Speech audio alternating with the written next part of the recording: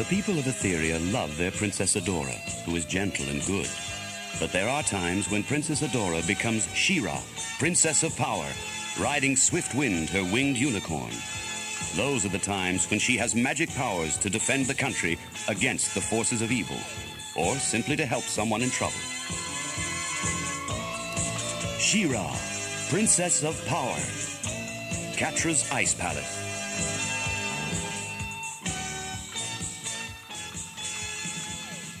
It was midwinter in Etheria. The snow lay crisp over field and forest. Against the blue sky, the crystal castle glittered in the frosty air. The Etherians enjoyed winter. They laughed and sang as they went into the woods to cut logs for their fires. They built snowmen. They skated on the frozen lakes and rivers. And the younger ones had marvelous snowball fights. The people of Whispering Wood enjoyed their winter fun as much as anyone. The Twiggets jumped and rolled in the snow. They made a slide, which even Cowl enjoyed, although he had to admit that he was hardly built for that sort of thing. After several tumbles, he went off to his secret store in a hollow tree. Then he produced a great bag of chestnuts. Bo lit a fire, and they all feasted on roast chestnuts until darkness fell, and it was time to go home. Far from Whispering Wood, on the edge of the Fright Zone, stood a sinister tower, the lair of the wicked Catra and her mischief-making friends. Unlike the Crystal Castle, Catra's tower did not glitter against the sky. The stone walls were gray and damp and sprinkled with frost where the north wind blew from the Fright Zone. Gray slush and ice lay among the cracks and crevices of the stones. Jagged icicles hung from the edge of the roof and over the windows. Inside, only a few rooms were kept warm by fires. The rest of the stairs and passages dripped with water. Freezing drafts blew under the doors. Catra stood on the highest point of her tower. She shook her fist at the distant Crystal Castle. Someday I shall have a Crystal Castle, she cried. No! I will have a Crystal Palace! When I have shown She-Ra and her creatures who is the real ruler around here. While Catra shivered in her gloomy tower, Princess Adora and her friend Glimmer went riding in the snowy countryside. Everything was very beautiful. Green mistletoe shone against the dark trunks of the oak trees. A robin perched on a sprig of holly and whistled to them as they passed. The holly and the ivy made dark patterns against the white of the snow. There was no wind, and the noonday sun was warm. Glimmer said, "It's good to be out of doors on a day like this. It's almost warm enough for a picnic." "What a good idea," said Adora. "But instead of just a picnic, why don't we have a winter carnival? We could hold it by the lake near Castle Brightmoon. The lake is frozen and we could have skating, as well as singing and dancing and eating and drinking," said Glimmer. "and prizes for building snowmen and for races on the ice," said Adora. "And," said Glimmer, "we could invite Frosta, the Ice Empress, to be guest of honor. It's usually too warm for her to come to summer parties. If we are going to do all that," said Adora, "we'd better get started right away." The first thing to do was to invite Frosta to be guest of honor. Adora and Glimmer rode back to Castle Brightmoon and wrote the invitation. Frosta's reply came in a few days. She said that she would be delighted to come. "Who else should we invite?" said Glimmer. "There's no need to invite people," said Adora. "Anyone who wants to can come. All our friends and neighbors will want to come, and to help. Everyone can do their bit, and everyone can join in the fun." "But," said Glimmer, "what about people like Catra and her friends? Do we really want them at our winter carnival?" "Why not?" said Adora. "For all her wicked ways, I don't think that Catra is a very happy person. If she comes, we must make her welcome." News of the winter carnival spread quickly. Everyone was very excited, and they talked about nothing else. It was not long before word reached the Fright Zone. Castaspella brought the news to Catra. "Anyone can attend," she said. "It might be fun." Catra thought for several long moments. "So, it's fun they want," she purred. "I think that they should have more fun than they bargain for. Here is my chance to repay all the times that my plans have been upset by those interfering busybodies. How will you do that? asked Castaspella. I don't know yet, said Catra. but I will think of something, and it will be extra special. I will wait until all their preparations are made. That may give me an idea or two. Soon everyone was hard at work. A crowd of twiggets scurried about on the frozen lake with branches of fir, sweeping the ice clear of snow. Then they marked out with brightly colored flags places for skating races, figure skating contests, and other competitions. Around the shore of the lake, tents and pavilions and stalls were set up. Seats were set for the spectators, and long tables for the feast, which was an important part of the winter carnival. Away from the lake, others were just as busy. They cooked and baked the food for the feast. Madame Raz magicked away like mad, producing sweet cakes. Some even turned out the way she intended. And Cal went back to his secret store in the hollow tree for more chestnuts to be roasted and eaten on the day. Last of all, when the twiggets had finished clearing the snow from the lake, they went off into the woods and came back with armfuls of holly and ivy to decorate everything. Catra listened to the reports that reached her of the preparations at the lake. It was time to decide what she could do to liven up the proceedings, she thought. She turned to Claudine, who was sprawled out in front of a blazing fire. Now I will have to see for myself, she said. Take me to the lake. Claudine opened one eye. It's cold outside, she growled. Everything is covered with snow. I do not like snow. It gets in my fur and freezes my pads. Go by yourself. And she stretched herself, yawned loudly, and went to sleep. Catra tried to nudge her awake, but Claudine took no notice. I'll still find out, said Catra, and she climbed the stairs to the topmost part of her tower. She stepped out on the flat roof to where there was a metal lever. Brushing snow from the lever, Catra pulled, and with a loud creaking, part of the stone swung open. Out of the opening rose a slender metal tube in an intricate metal frame. Let's see what the capscope can show me, said Catra, putting her eye to one end of the tube. Then she swung the catscope until she was looking at the distant lake. The day of the winter carnival came at last. From early in the morning, the people began to arrive, carrying baskets of food and bottles of drink. Musicians unpacked their instruments and took their places in a bandstand, which had been set up beside the lake. The crowds grew. The band played merry airs, and the flags flapped cheerfully in the breeze. Fires had been lit here and there around the lake, and people warmed themselves and chatted to their friends as they waited. At last the trumpeters blew a loud fanfare. There was a clatter of hooves and a jingle of sleigh bells. Then there came a loud cheer as Frosta, the Ice Empress, swept across the lake, driving her silver sleigh, pulled by 4 white ponies. Adora rode up on Spirit to greet the Ice Empress and lead her to the seat of honor. The winter carnival had begun. As the games grew fast and furious on and around the lake, Catra watched from her tower. Through the powerful lens of the catscope, she could see every detail. She watched the young men as they raced on skates across the ice, and she saw Frosta present the prize to the winner. She was too far away to hear the music, but she saw the figure skaters swoop and glide and pirouette in graceful patterns. She swung the catscope to one side.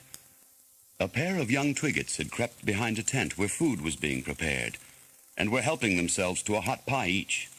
They scurried away when the cook shouted after them. One of them dropped his steaming pie as he ran, and as it hit the snow melted, and the pie sank out of sight. Catra didn't wait to see any more. She knew what she was going to do, but she had some work to do first.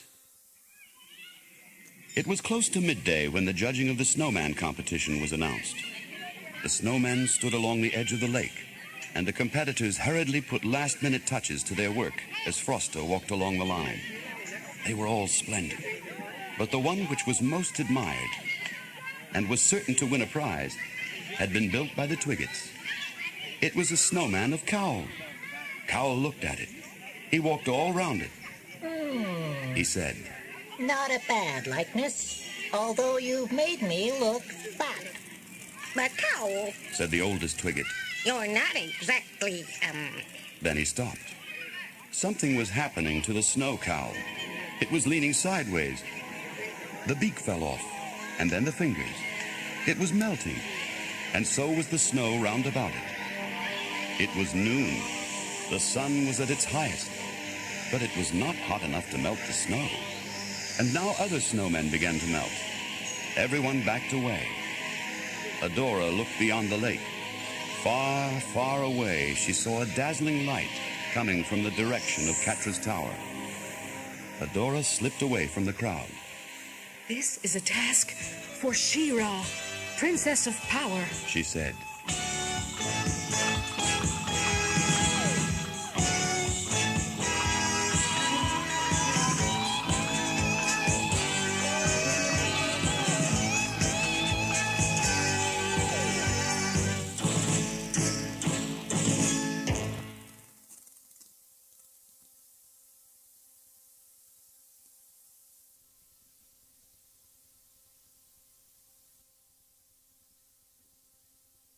Out of sight of the crowd, Adora drew her sword.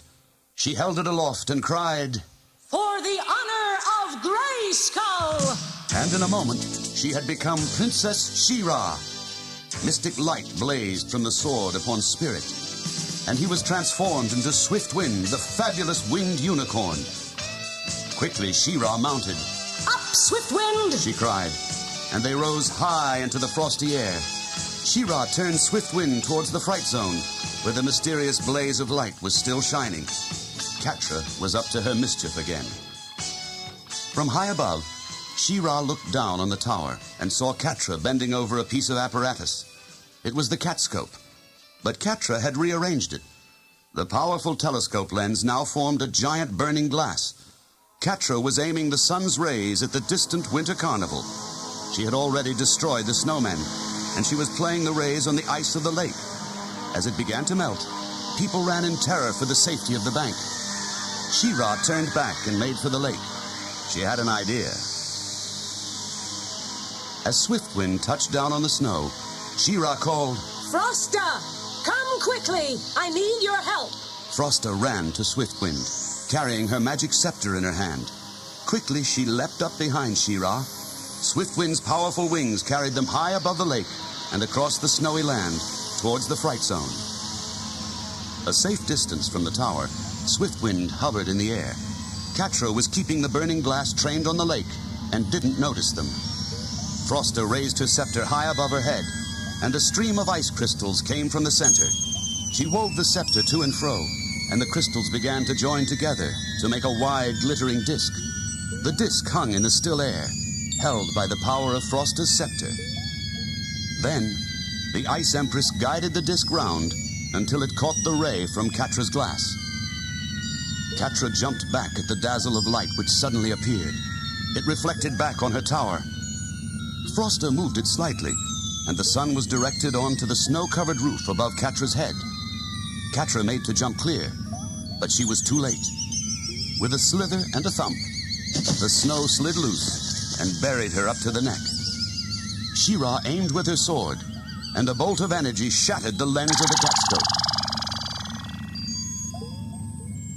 Leaving Catra floundering in the snow, She-Ra and Frosta flew back to rejoin the winter carnival. There was nothing to be done about the melted snowmen, but Frosta quickly used her powers to refreeze the lake for the skaters. It was now time for the feast. The tables were piled high with good things, and soon the sounds of happy voices were almost drowned by the rattle of plates and cups and saucers. At the tower, Catra had dug herself free.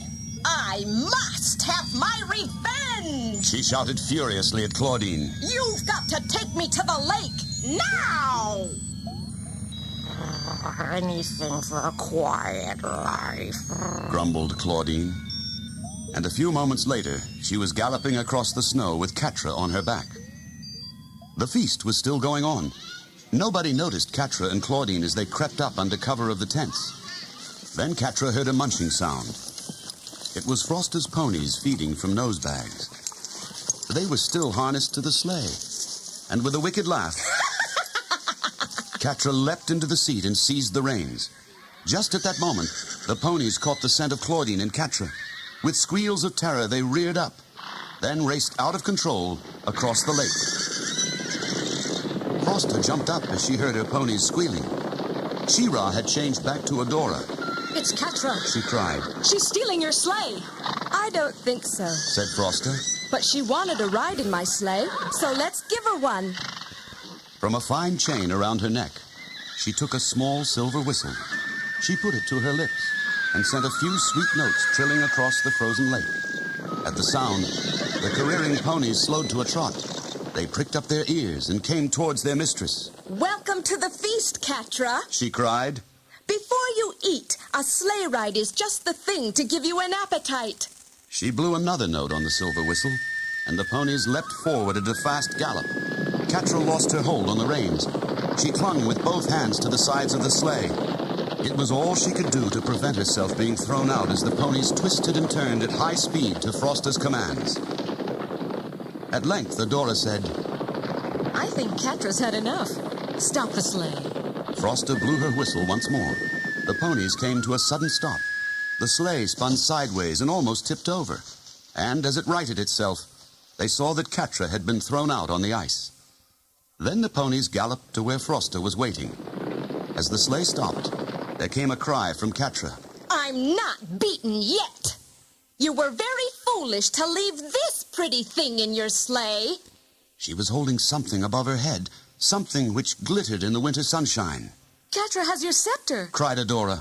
It must have been in the sleigh. Yes, Said Froster. I put it there to be out of the way while I ate. But don't worry. The scepter is useless in the hands of someone as wicked as Catra. She might even find it dangerous. Catra stood in the center of the lake. She waved the magic scepter over her head in triumph, and the scepter began to glow with mystic light. The head became an ever-changing pattern of ice crystals. A strange icy blue glow shone from the scepter and formed a bubble of light around Catra. She began to feel afraid. What's happening? Cried Adora. The scepter is taking its own revenge on one who would steal it. Said Froster. Can't you stop it? Asked Adora. Anytime I choose. Said Froster with a smile. But I think that I will leave it alone for the moment. It may teach Catra a lesson on the folly of stealing other people's property. Catra threw down the scepter and made to run for the bank of the lake. But she could go no further than the shimmering blue light. It was like a solid wall. She was trapped. Claudine! Help! Come quickly! Cried Catra.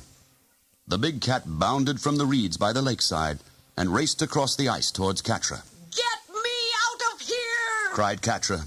Oh, what's all the fuss? Growled Claudine. It's only a blue light, not a brick wall. And she jumped through the blue bubble to Catra's side. Jump on my back. She growled. We'll be out of here in 2 swishes of a tiger's tail. Next moment, Claudine was sitting on the ice with a paw to her head. She had bounced back from the shimmering wall of light.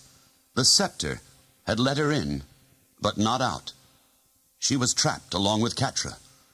The scepter was still lying on the ice. It's all the fault of that stupid thing! Cried Catra. She picked it up and threw it hard. It passed unharmed out of the bubble and slid along the ice. Adora mounted Spirit. I'll get your scepter for you. She cried. Better still, Said Froster. take me with you. She jumped up behind Adora, and Spirit galloped across the frozen lake to where the scepter lay, still glowing with mystic light. Froster jumped down and picked it up. Let us out! Let us out! Cried Catra and Claudine. I will, but not yet. Said Froster.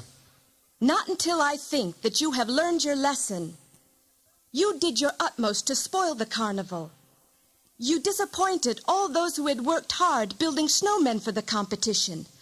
Now it is my turn to do something. I'm not going to build a snowman. I shall use my powers to make something special. Something that will be remembered as long as the carnival, and you will be part of it. Frosta raised the magic scepter above her head. From the Ice Empress's magic scepter, a stream of glittering ice crystals whirled through the air. Some were small as saucers. Others were big as cartwheels. They spun and spiraled in the air. Then, as Frosta's magic power flowed from the scepter, they began to gather around the shimmering blue bubble where Catra and Claudine were trapped. The crystals clung to the bubble. Soon there was nothing to be seen but the ice as it formed peaks and pinnacles, domes and buttresses. But wasn't there something familiar about it? With a last flourish of her scepter, Frosta sent a sparkling stream of crystals, which formed themselves into a banner, fluttering from an ice flagpole. Almost at once, everyone cried, The Crystal Castle! Frosta has made the Crystal Castle out of ice! With Catra and Claudine safely out of the way, everyone went back to enjoying their winter carnival. Inside their icy prison, Catra and Claudine clung shivering together. From the edge of the lake, the sounds of merriment reached them, and the breeze carried the smell of cooking. This is the last time I listen to your crazy ideas, said Claudine through chattering teeth.